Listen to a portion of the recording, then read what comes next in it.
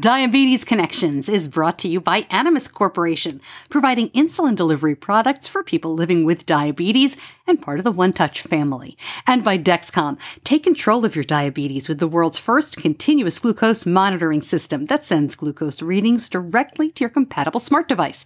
Live life on your own terms with Dexcom. Hey, it's Stacey. This podcast is not intended as medical advice. If you have those kinds of questions, please contact your healthcare provider.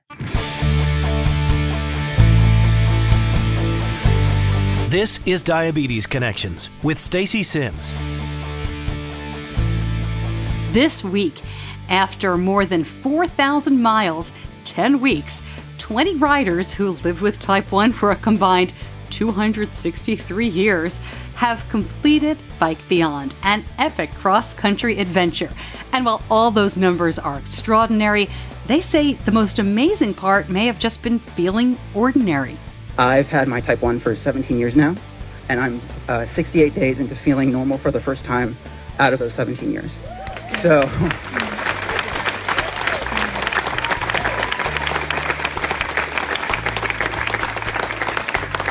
it's the first summer where I didn't feel self-conscious about jumping in the pool with my Dexcom and my, Omnipod. It was the first summer where I didn't feel weird. That's Walt Drennan, who had the idea to do this crazy thing a couple of years ago. You'll hear from him and many other riders about what they faced along the journey, how they feel to finish it, and what went right and wrong. It all starts now on Diabetes Connections.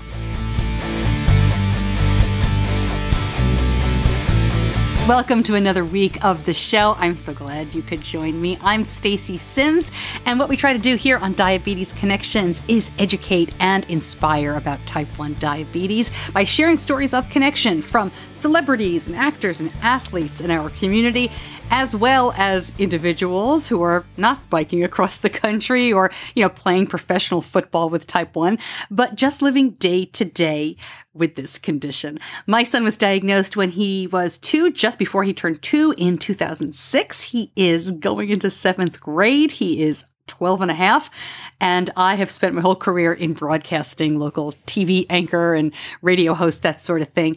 So I've been doing this podcast for 2 years now, since 2015, and if you're new, I am thrilled to have you along, just like all the other regular listeners, week to week. And if you are a regular listener, you know that we have been following Bike Beyond since it kicked off in June. Every week, we have profiled another rider on this incredible adventure. And what was fun is you're going to hear some sound from one of the last stops they did in California in the Napa Valley. And you'll hear some sounds, some interviews that we did on a rest day just before the finish, a couple days previous, when they had a rest day in Colorado, when much of the team was in a hot tub. And you may be interested to know, this was not the first diabetes podcast to take place from a hot tub. Didn't know that was a thing, did ya? Well, there is another great podcast called Real Life Diabetes. It's from the people who bring you the website Diabetes Daily Grind. They're just fantastic. 2 adults with type 1, Amber and Ryan. And they like to kind of, myth bust and talk about real life issues. So they did an episode from a hot tub to talk about and find out more about their effect on blood sugar. Now, I don't know how scientific this all was, but it was fun to listen to. So I'll link up the episode in the show notes.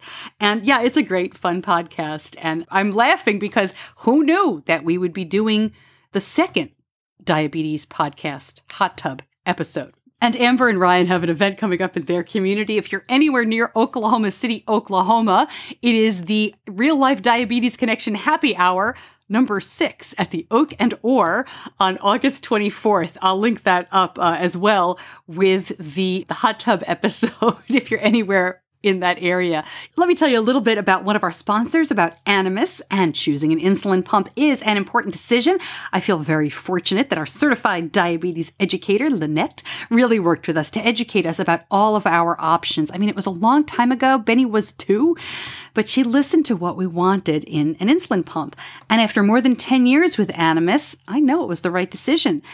Benny has been using Animas products. He's on the ping right now, and we continue to be impressed with everything everything, including the stellar customer service.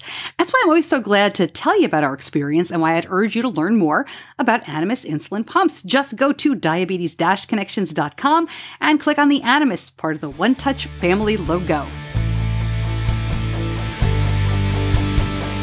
Bringing you the conclusion of Bike Beyond means that the summer calendar is really almost over. In fact, where I am, in the Charlotte, North Carolina area, summer is just winding down. My kids went back to school this week. Oh, my goodness. And, here we go. My daughter is a junior in high school now, and Benny is entering 7th grade. It is hard to believe. And man, this is so early. I'm from New York, so it still seems like anything before Labor Day is way too early. But as we look at the calendar, I just want to let you know I'm going to be speaking and making some appearances in the weeks to come. So if you're anywhere near the Triad area of North Carolina, Greensboro area, I'm going to be speaking to that JDRF chapter at their summit in September. I'll be at the Unconference Weekend for Women in Virginia in October, and then at the JDRF Summit for the Tampa, Florida chapter in December. I do a bunch of different presentations. If you're at all interested in finding out more, drop me a line. Stacey, Stacey, at diabetes-connections.com. I would love to talk to your group. It's not just about the podcast. I do lots of presentations about social media, about making real life connections, about teenagers and parents. It's a lot of fun. Also, just a little bit of housekeeping, if I may. However you're listening to the show, I get people listening through Facebook and Twitter, through iTunes, through different podcast apps for Android. We do have our own app, Diabetes Connections. You can get it in the Android App Store or Apple App Store, wherever you get your apps. Diabetes Connections is there. And in my opinion, that's the best way to get it. You cut out the middleman. You don't have to worry if there's an issue uploading or anything like that. It's always there. And it's really easy to search. If you're new to the show, we have 2 years of this podcast. I do it every week. And you can search for subjects. You can search for different episodes for people, or just go through episode by episode. And you can do that in the Diabetes Connection app very easily. You can also do it on the homepage, diabetes-connections.com, and the little search bar. Just put in, Disney World or CGM, whatever you want to look up. We have probably done a show. And if you don't see what you want, again, let me know what you would like to hear more about. I've had so much fun following this ride over the summer. It's not just the individuals that I've gotten to know and, looking at Instagram and keeping track. And I talk about this a little bit in some of these interviews later on. It's seeing the support vehicles that have messages on the side all about type 1. Here are the warning signs. Here's education. Knowing that this is going across the country and people are getting good information about type 1. It's knowing that kids and families who may not have a community, where they are, they may not have a camp, they may not have a JDRF chapter or something like that, that they're getting to meet people with type 1 who are not sitting at home, who are not letting it get them down. It's all of that and so much more. So I found myself getting kind of emotional here and there. And I can only imagine what was going through the minds of the riders and their families and everybody present when they finished. Here is what it sounded like. All right, we've got the finish line here. Woo! Here they come. They're right down there at the end of the trail, about to cross the final line. Oh my gosh, I'm already crying. To those of you tuning in, we are now here at the Crissy Field finish line of Team Bike Beyond, 70 days from New York to San Francisco. Everyone said it was impossible, and here they are, 20 riders, all with type 1, breaking stereotypes, truly showing what it means to live beyond type 1. It's exciting. Here they come, everyone!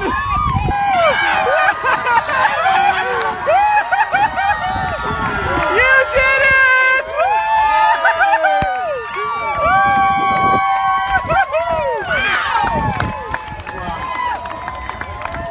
Oh my gosh! There's the team! They are headed to the ocean! All right, so next They are going to have the front wheel dip into the Pacific. They dipped their back tires in the Atlantic in New York, and now the front dip in the Pacific. Welcome Team Bike Beyond, you're alive!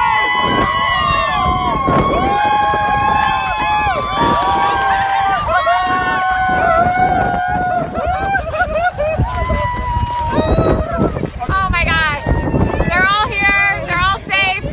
It's been amazing. Thank you so much.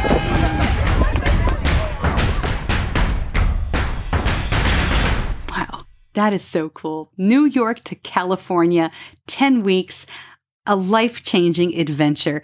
And I'm so grateful that they let me be a very small part of it.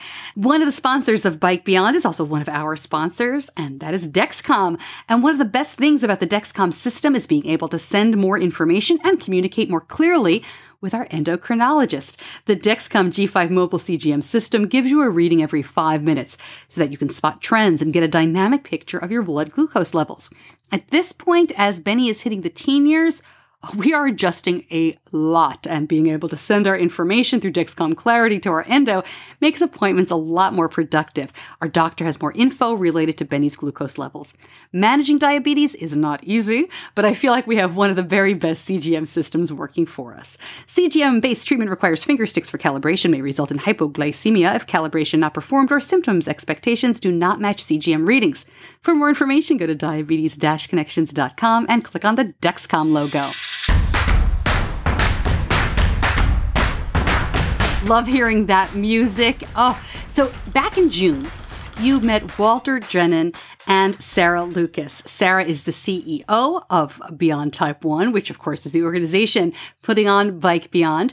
And Walt, he's the program coordinator for Bike Beyond. He's a team member, but he is really the person who got all this going. As you will hear in a moment, he talks a little bit about it. He had this idea a couple years ago. He brought Bike Beyond into it. And the rest of it is the story you've been hearing over the summer. The team stopped in Napa for a fundraiser and to thank a lot of the people that have been coming out to see them and talk to them along the way. And I wanted to share what Walt had to say, because as I talk to more and more of these riders, it seems like it's not just about the physical accomplishment. It's more about, and he'll say it a lot better than I can, being with people who are like you, feeling like you belong, you don't have to explain. So here is Walt Drennan speaking about a week before the end of Bike Beyond. So my involvement with Bike Beyond goes kind of further back a little bit. I've actually done 2 cross-country bike rides before, but on those teams, I was the only Type 1. So if you can kind of wrap your head around trying to bike across the country and how hard that is, imagine trying to do it with your Type 1 and being the only one having to deal with it. So being the only one that understands it, being the only one that really needs that kind of extra support, but you're not really seeing it. So after those rides, I had an incredible experience despite that. But I thought that it would be really great if I could get a group of Type 1s together to do that kind of ride and just support each other and create an environment where biking and Type 1 management are kind of one and the same and a lot easier for everybody. So that was about 5 years ago when I did my first one, and I started trying to like hunt down groups that would be able to help me put this on, because it's very hard to put on a cross-country bike ride by yourself, let alone with a team. And I got a lot of no's. It was a lot of, this is a great idea, but we can help you. Why don't you try these people? So it was a lot of kind of getting the runaround. And this was actually before Beyond Type 1 ever even existed. So after about a year and a half ago, I had another kind of spurt of energy to try and get something like this off the ground. So I went on Facebook looking for Type 1 groups, and then Beyond Type 1 popped up first in the list. I was like, okay, I read the mission. It sounded great, living beyond Type 1, exactly what I wanted to do.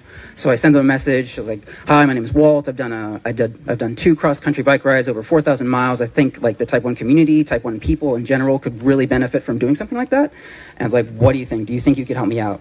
And I got a message maybe 2 or 3 days later saying, yeah, let's talk about it. And that was about a year and a half ago. And now here we are today, 68 days into our 70-day trip.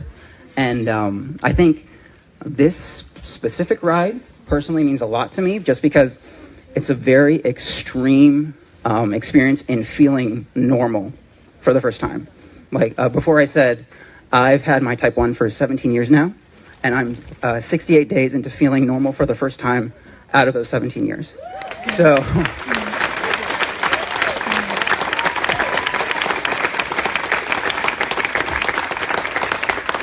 it's the first summer where I didn't feel self-conscious about jumping in the pool with my Dexcom and my, Omnipod. It was the first summer where I didn't feel weird for pulling out a vial of insulin and filling it up in the restaurant. And it's the first time that I didn't feel silly for asking for a low snack as we're going down into the deepest tunnels in America, out Mammoth Park, because I was feeling, I had an extreme low at that time. So I think nowadays normal is a very underrated feeling, especially for people that, kind of generally fit in with that kind of demographic. But type 1s especially, I feel, kind of seek that out, especially those brief moments throughout the day where we feel normal for once, because it's very hard what we do every day to kind of get to normal. So I actually thank all of you for helping us, because without you, this wouldn't have been possible. So thank you very much. Hey, big thanks to Families Fighting Type 1 and Aaron Johnson for taking that video. That was a Facebook Live video that I grabbed the audio from, and I'll link that up in the show notes as well, so you can see the whole, it's about a 25-minute video of the team talking about their accomplishments and their experiences. And Families Fighting Type 1 is a local group here in the Charlotte, North Carolina area, and they do a lot of good stuff, and they were particularly supportive of one of the writers who's from this area. Abby Pepper is the youngest writer in Bike Beyond. She's 17, and they've been doing fundraisers for her. I went to one at a bar recently here in Charlotte, which was a lot of fun. So they went out to California and got that video and did a whole bunch of other stuff. So big thanks, Aaron, for letting me use that. I really appreciate it. Okay. One of the hardest things about talking to the riders is actually talking to them while they're biking across the country. Because as you can imagine, they're busy, then they're tired, and they're in remote locations. So they don't have cell service. They're not going to jump on a call or grab a Skype conversation with me. So we decided to hook up at a rest day about a week before they hit the finish line. So I was able to talk to 6 of the riders. You're going to hear from Perry Silverheart, Abby Brow, Cassidy Robinson, Jesse Levine, Sid Sharma, and Matt Swain. And I'll talk more about them as we go through. But everybody that you're about to hear is sitting in a hot tub at the same time. I am not in a hot tub. I am in my attic bonus room in hot, sweaty Charlotte, North Carolina, wishing I was with them having fun. But they'd worked a lot harder than I had the days previous, let's be honest. So if you hear a little giggling or, a little sound coming in and out, that's what's going on. So we're going to start with Perry. Perry's 22. She was diagnosed with type 1 in 1997. Big-time athlete. She was NCAA track and field. She has, been a hiker, that sort of thing. And she is the social media and activities coordinator for Bike Beyond. Has it been fun? It seems like it's been awfully hard work. Hard work, but fun hard work. Rewarding hard work. Definitely worth it. I know you have a ways to go still, but what's been the hardest part for you? Was there a stretch that you felt, this is just a lot more than I signed up for? So we just crossed from Nevada to California yesterday, and Nevada was definitely the most challenging. It was hot. We were on the same road the entire state, so basically just running straight every day, and it was a ton of climbing, which I don't think any of us had anticipated. This is basically just up one mountain, down into a valley, up another, kind of over and over every day for 4 or 5 days. Wow. So I think, honestly, the most difficult state that we've been through, and like going into the Rockies, for example, we were all super mentally prepared for that, had been kind of hyping it up and getting ready for it. And I think in retrospect, Nevada was a lot harder, but we kind of put no energy into preparing for that difficulty. So I think we're all happy to be done now. And Perry, you are an athlete. I mean, you track and field, you've hiked before, you're not somebody who's been just taking a couple of spin classes to get ready for this. Do you feel like this is one of the most challenging things you've done, though? Yeah, For sure. And, in the beginning of the trip, I might not have said that. I for a long time kind of thought that some hiking that I've done was a lot more challenging than this trip. But as weeks have worn on and my body's gotten more tired and climbing has increased, this is definitely, I'd say without a doubt, the hardest physical challenge I've worked through. Why did you want to do this? For a lot of reasons. But the idea of big on, I guess, physical challenges. Last summer, attempted to hike from the southern to northern border of the state of Vermont. It's a 272-mile long trail, and I ended up not quite finishing, having to come off the trail about 70 miles early because of a sprained ankle. Mm-hmm. But I felt like this was a very similar kind of like mindset challenge, but an even bigger and more exciting challenge, and for a cause that I care a lot about. And for me, it also is that, the kind of physical challenge, but also the community that comes along with it, which both within this team and in all of the communities that we've visited and gotten to spend time with along the way has been incredible and absolutely what I was hoping for.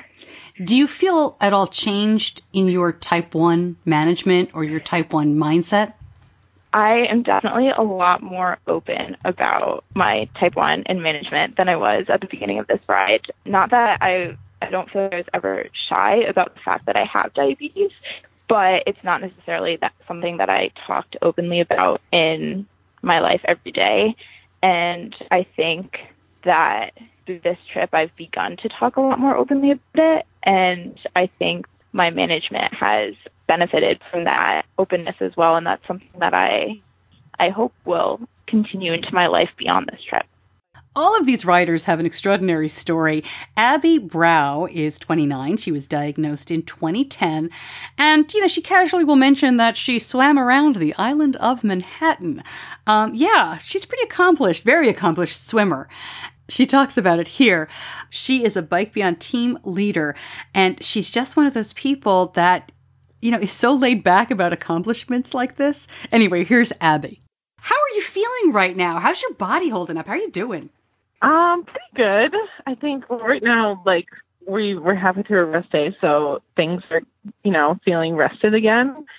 I slept in and had a long nap, so I'm feeling really good. But I think in general, tired, generally worn down, but also really strong. I think we did this climb yesterday over Daggett Summit when we were coming into Tahoe, and I don't know if we were overly mentally prepared for it to be really hard, but the whole climb felt really good, and it just felt really strong, and it kind of felt like the best climb we've done, for me at least. And so that was a really positive experience, and just something that even though we're tired, I felt like my body's getting stronger and just in a really good place, which is really nice. I think the tiredness comes from just not being able to rest as much as you should if you're biking as much as we are.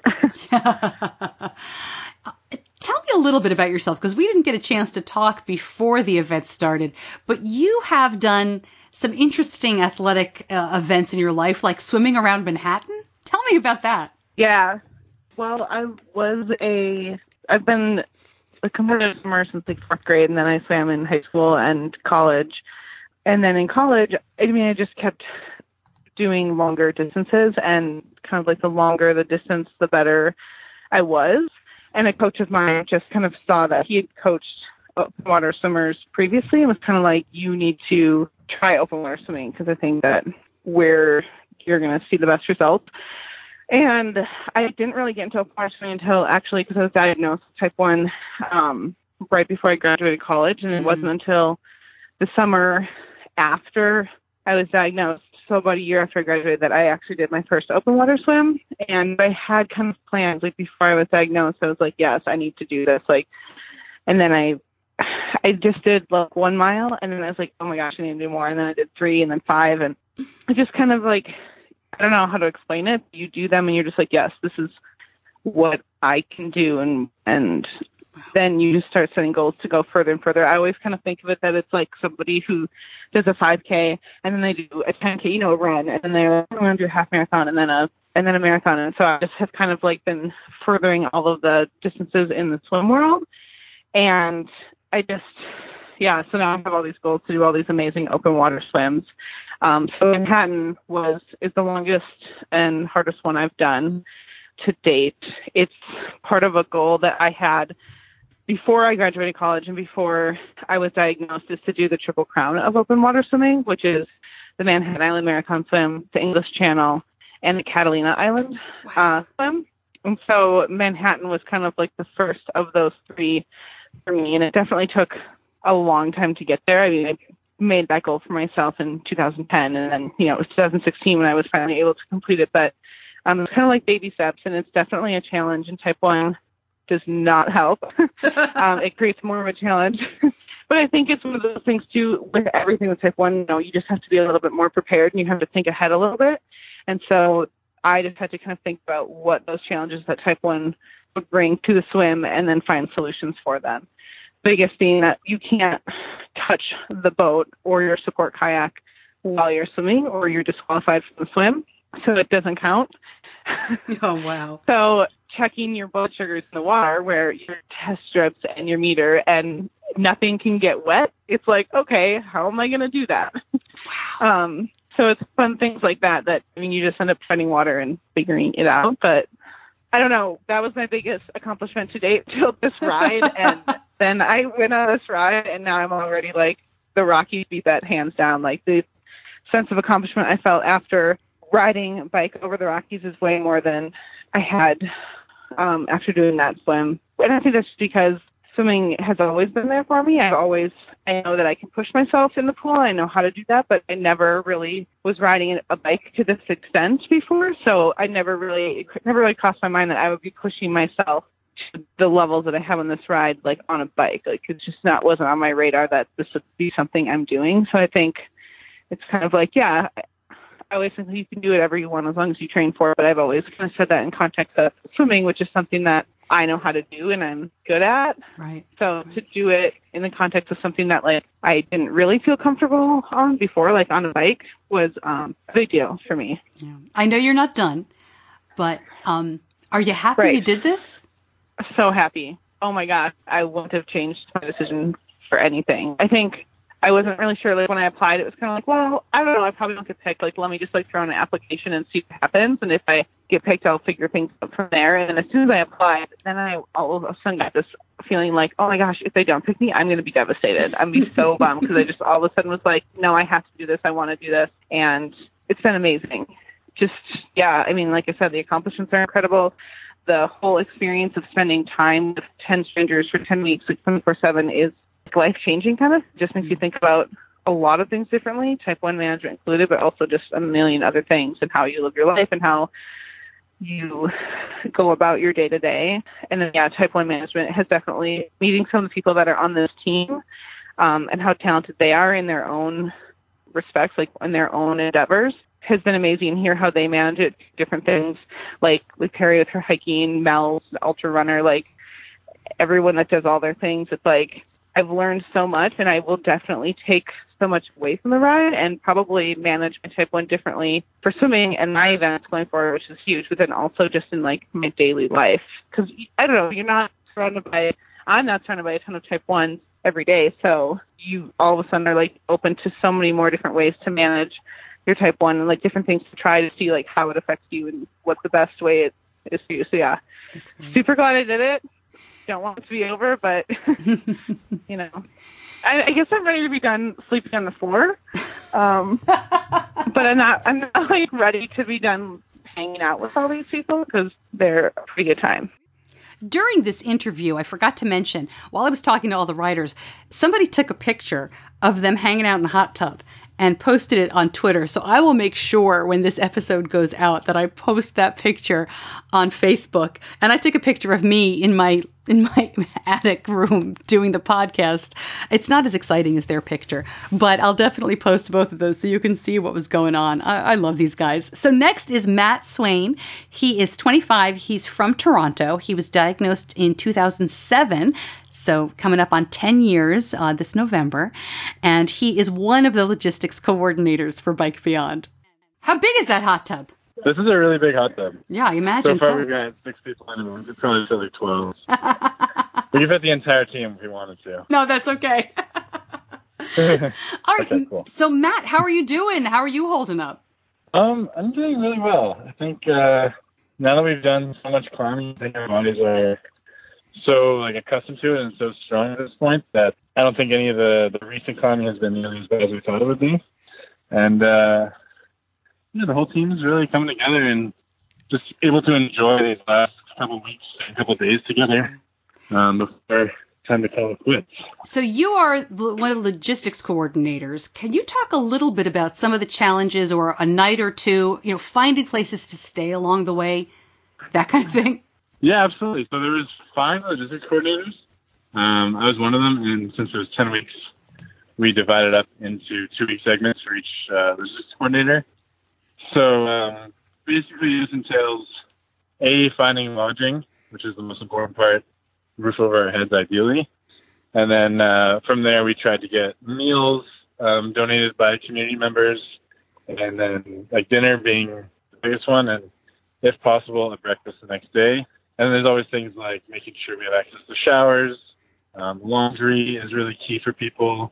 And then the comfort of home, like Wi-Fi and people that would let us use mail drops to get packages from home and stuff. But the challenge for me, I guess, was in the smaller communities where we didn't have Beyond Type 1 contact already. It was just trying to find, touch base with someone who was willing to help us and kind of do a bunch of legwork for us, and securing the lodging and food, etc. Did you have any close calls where you're biking along and stressing out about where you're going to sleep that night? I think I always knew where we were going to sleep. Sometimes it's because none of these places I've ever been to before. You're just kind of unsure of the quality of the lodging. I mean, obviously the people who were doing this for us did the best they could. But when I was doing a bunch of the legwork, it was probably February. We live in Canada and it's cold. And the last thing I would think of then would be to ask, is there air conditioning in the school gym? And in some of the places it turned out there definitely was not. So that was a bit of a surprise when we rolled in all hot and sweaty and found out there was no air conditioning. But it's one of the things that the team was forced to and able to deal with along the way. Kind of one of those things you'll look back on and laugh about in a couple of weeks, but at the time, nobody was laughing. Now, you're coming up on 10 years of living with Type 1.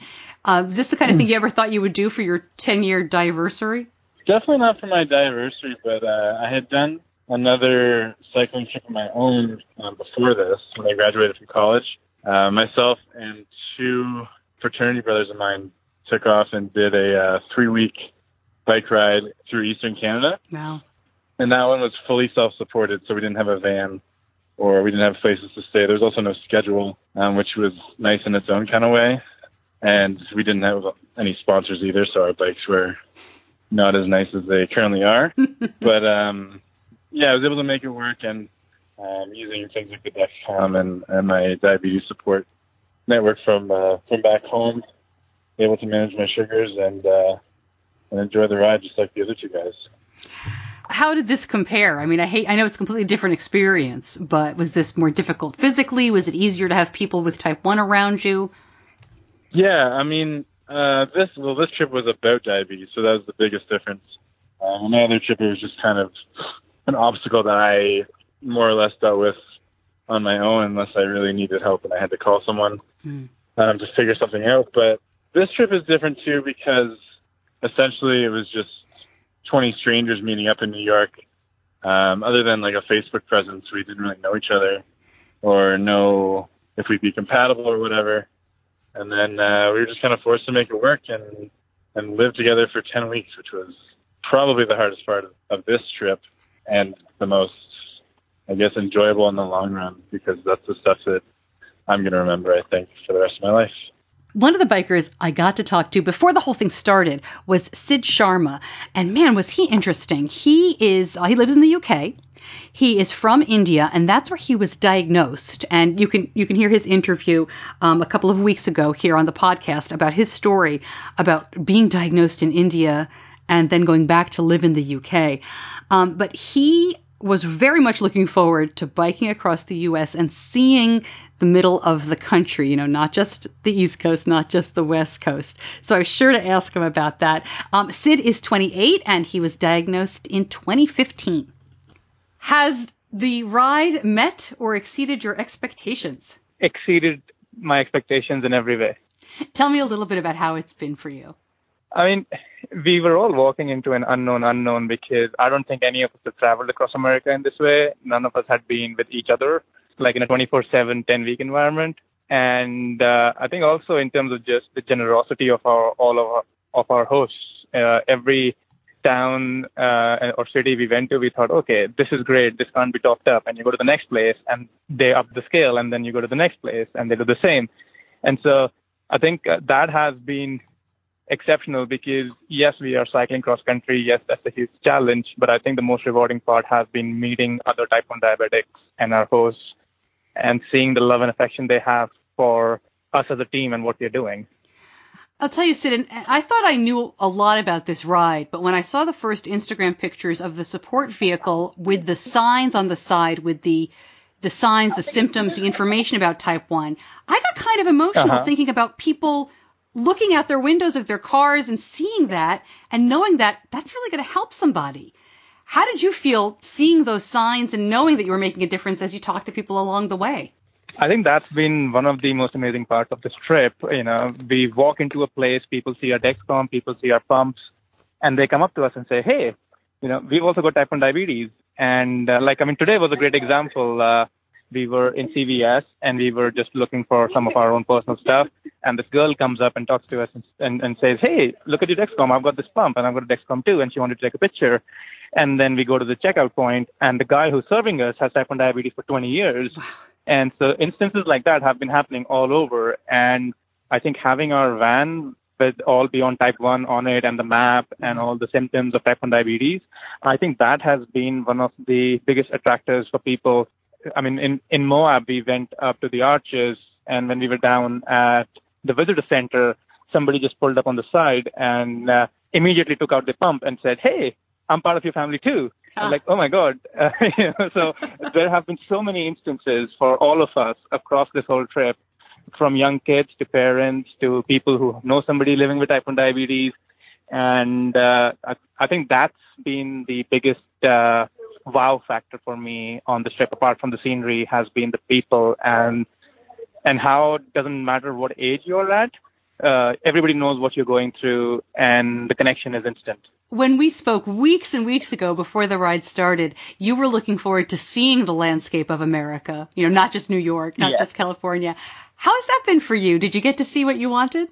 Oh, and some more. I think my team has gotten bored of me saying, oh, and wow. And, oh, I never thought I'll be here, and I never thought I'll be doing this. And, it's from simple things like eating Dairy Queen ice cream to climbing up Rockies to being in Utah at the Arches, cycling in the middle of nowhere, in Nevada. But I think one thing I didn't account for was not doing it on my own. I was doing it with 19 other people who I've gotten to know, become friends with. And as team leader, we talked about one team, one family, and it's really become a family now. And it's great to see that transition from 20 strangers and 19 strangers meeting up in New York City to where we are today in this hot tub. It's an incredible journey. As we talk to these amazing riders, please keep in mind that Bike Beyond is a fundraising event. So every rider has their own fundraising page. They are raising money for the great things that Bike Beyond supports. And I will link that up in the show notes as well. You can see where the money goes, terrific diabetes organizations. So my next rider, or honestly the person they passed the phone to in the hot tub next, is Cassidy Robinson. She was diagnosed in 1993. She's 26, and she has always wanted to bike across the United States because her dad did it in his 20s. It's amazing to me as I talk to all of these riders how many people have had this as a goal or have had people in their family who have done it. It's just remarkable to me as the couch potato that I'm finding out that I am. So anyway, here's Cassidy Robinson. So my father cycled cross country when he graduated from college. So I grew up hearing his story of traveling cross country. He was with, there was 5 of them. And I heard those stories my entire childhood. So it's like this kind of adventure that I always had in the back of my mind, but I didn't necessarily know like how it was going to happen. And the way that I thought about it happening would be much more similar to what he did, which was, it was like 5 athletic guys just figuring it out day to day on the road. They had a map and they had a trail and they just followed it. And they camped out where they could. They slept in colleges where they could. They slept in churches and parks where they could. Oh, it was like a trip for them that was a little bit more by the seat of their pants. And so I think that's probably the way that I imagined this going for myself. And Bike Beyond has been a much more organized adventure. And I was the logistics coordinator for the first 2 weeks of our trip from New York City to Cleveland. So that meant that I was part of the team that organized the adventure too. So I knew that it was going to be different than the way that I had been imagining it my entire life, like from the beginning. Was that okay though? It's been amazing. Well, it sounds like absolutely. Oh, no, absolutely. It's been wonderful. And I actually have other type 1 diabetic friends who cycled on the Transamerica Trail this summer. One of them just finished a few days ago on Thursday of last week. And one of them is still out on the trail. And they're kind of doing it the way that my father did. And it's been fun for me to connect with my friends that are doing that and to see how fortunate I am to have the support of Beyond Type 1 and to have the support of my teammates, to have access to food and low snacks at all times, communities that like take us in and feed us and house us. They put a roof over our heads every night. Like it's remarkable. Did you have any moments during this trip where you really needed that assistance? Me personally, I know there've been a couple of minor injuries and things like that. I wasn't sure if that was something you'd had. Yeah, my really recent experience with actually like needing one of the support vans was the day that we were camping in Capitol Reef, and Walt and I rode out the next morning when we left, and I'd just been fighting low blood sugar for 3 days in a row, and we had 3 days of like a fair amount of climbing in Utah, and I was climbing like with my blood sugar in the 60s for 3 entire days. And it was hot. It was 90 degrees, 100 degrees, and I couldn't get my blood sugar out of the 50s and 60s to save my life. And Walt and I didn't even make it 11 miles that day before, like, the trailer van actually circled back around to check on us and find us because we didn't have any cell service and no one knew where we were. They knew that we hadn't showed up to a water stop, and basically the reason we hadn't is because my blood sugar was so low that we had to continue stopping to just treat my lows. And I was also having like rear tire flats. I had 3 rear tire flats within 11 miles and couldn't get my blood sugar like above 60. And so it was actually Perry and Sierra in the van, in the trailer van that came to check on us. And they kind of slowed down and drove past us, and they said, "Hey, are you guys okay?" And I just shouted no because I couldn't be on my bike anymore. I couldn't cycle with low blood sugar anymore. I couldn't eat another low snack. I, for the life of me, could not do it. I couldn't change another flat. And so it was like the first day of the entire trip where, like, actually for me personally, out on a ride, I desperately needed the van, and it was there. Wow. Like, obviously I would have continued, like, treating those and would have gotten out of the situation no matter what it took, but, like, knowing that the vans were there and that someone was looking out for us, like, it's a blessing. That's great. I'm glad you're doing okay. Yeah, I really needed that. Yeah. I know you're not finished yet, but any thoughts for when you cross that line? I mean, do you have any idea what might be going through your head, or what? Is there anything you want to think about, or am I going to jinx it? No, I mean, I've kind of avoided thinking about it for a while because I was getting a little emotional about saying goodbye to my teammates, but now I'm ready. Like, we're in California, we're in my home state.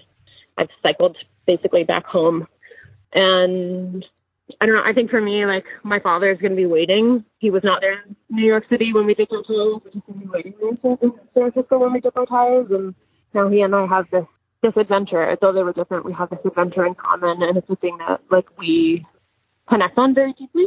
So I'm really excited to see my dad's face, but I will be extremely, extremely emotional, and I'm sure, like, experience a whole lot of separation anxiety in, like, saying goodbye to my teammates, because I didn't know what it would be like to, like, live with strangers for 10 weeks, but I can't be rid of these funny people, like, laughing behind me in this hot tub. Like, it's gonna be strange to be away from everyone. I can't imagine giving up our, like, water break dance parties. And did you know anybody on the trip before you started? No, none of us did. I met Elliot briefly at the JDRF Type 1 Nation Summit in New York City. So that was cool. I got to, like, spend a couple of hours with him there, but no.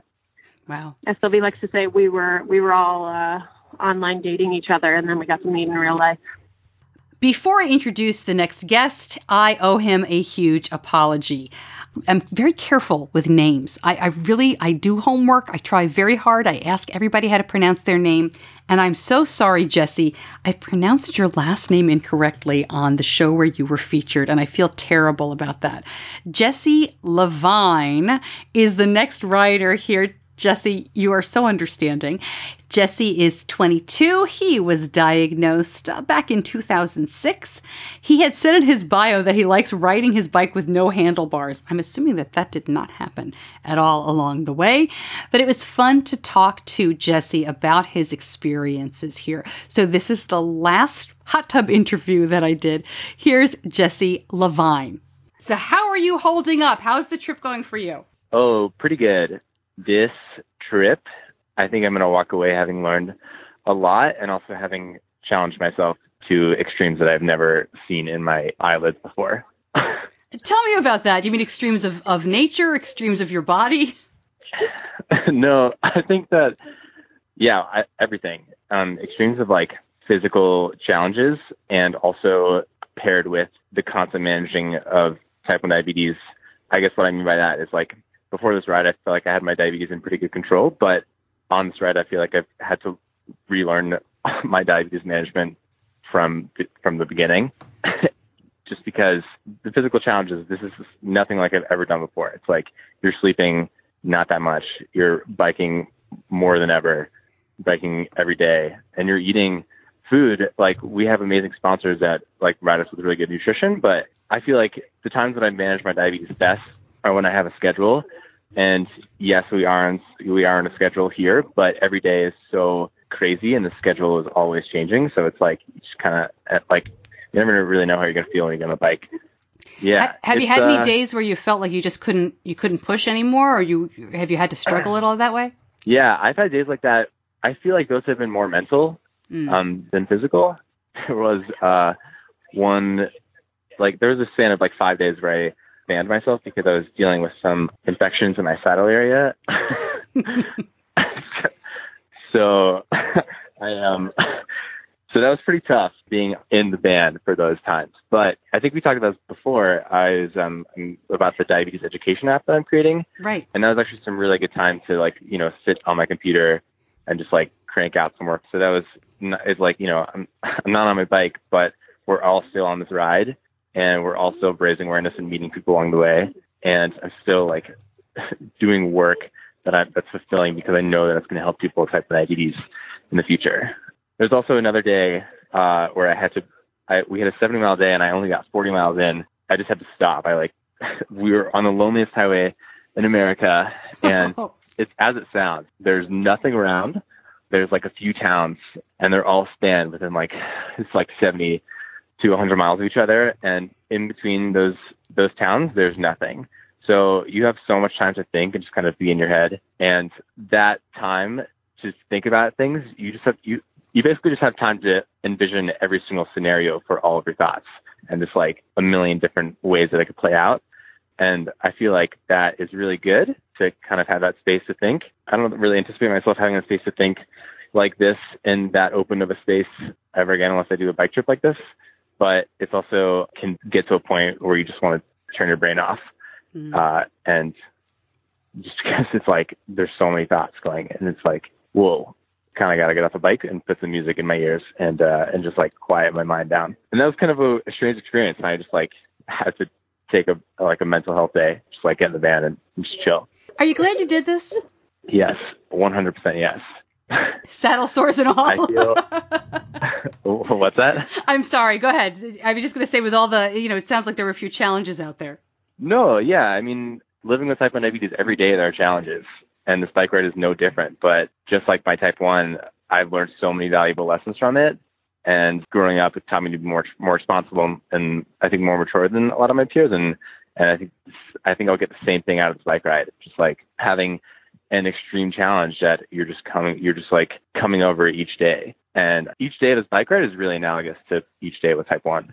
It just so happens that I'm doing this bike ride each day living with type 1. Did you meet anybody along the way that stands out? I know you guys spoke at camps and you stayed in a lot of different places. Anything stand out to you that you'd like to share? It's hard to narrow it down to one person. I think all the kids with type 1 who I've met and all their parents that we've talked to are people that stand out to me in those endless thoughts in my mind. They're just amazing. And it's incredible to hear how different everyone lives with type 1. And some people that didn't, before meeting us, know anybody else with type 1. And I think the cool, like really notable part of that is that we can rope them into the Beyond type 1 community with, almost 1 million members online, and show them that there is a community out there is support, and there are people who do things that maybe you thought you couldn't do with type 1. Do you have anything that you might be thinking when you finally finish this and you dip that front tire? That's interesting. I haven't really thought about thoughts that I'll have.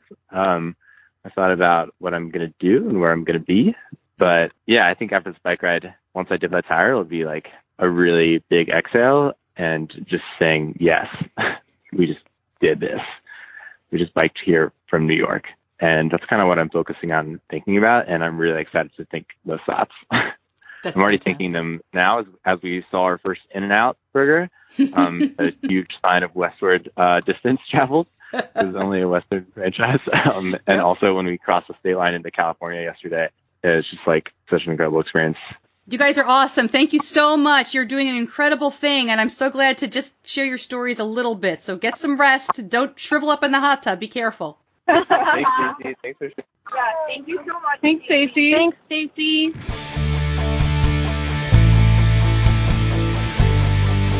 You're listening to Diabetes Connections with Stacey Sims. Lots more information all about Bike Beyond at diabetes-connections.com and in the show notes, which is the description for every episode. I have started putting all the links you need right there so you can come to the homepage for the whole shebang. But if you need the information, anything you've heard about in the show, that will be in the show notes, and that's available in the app and pretty much wherever you're listening, except on Facebook and Twitter. It's really difficult to get that through social media. So if you're listening that way, come onto the website and you can get all the links and the info that you need. The Bike Beyond documentary is due this November to coincide with World Diabetes Day. We've talked about that as well. Neil Greathouse is putting that together, and I will keep you posted on it as the progress continues. But for right now, Bike Beyond is wrapped up. You can, of course, continue to donate, but I hope all of the riders are getting some well-earned rest and thinking about their incredible accomplishments. Again, thanks so much to Beyond Type 1 for letting me tell these stories, for bringing this information out, and for just having fun getting to know all these people along the way. It's been a great summer. We have a lot of great shows coming up, some good information. I do want to let you know that I'm probably going to put out a bonus episode this week or next because there are some news items with some urgency that I want to get out, especially about insulin pricing, some action that you can take, some organizations that are trying to make a difference. And the best way to make sure you get the bonus episodes is to get the app. Just get the Diabetes Connections app and it'll load up right away. You won't have to do anything else. And subscribe to the newsletter as well. The links are in the show notes, so that should be really easy. I don't put a lot of bonus episodes out, but I do when there's something timely, and this is one of them. So I would look for that later this week or next week at the latest. In the meantime, thank you so much for joining me. I know your time is valuable, and I appreciate you spending so much of it with me. I'm Stacey Sims, and I'll see you back here next week.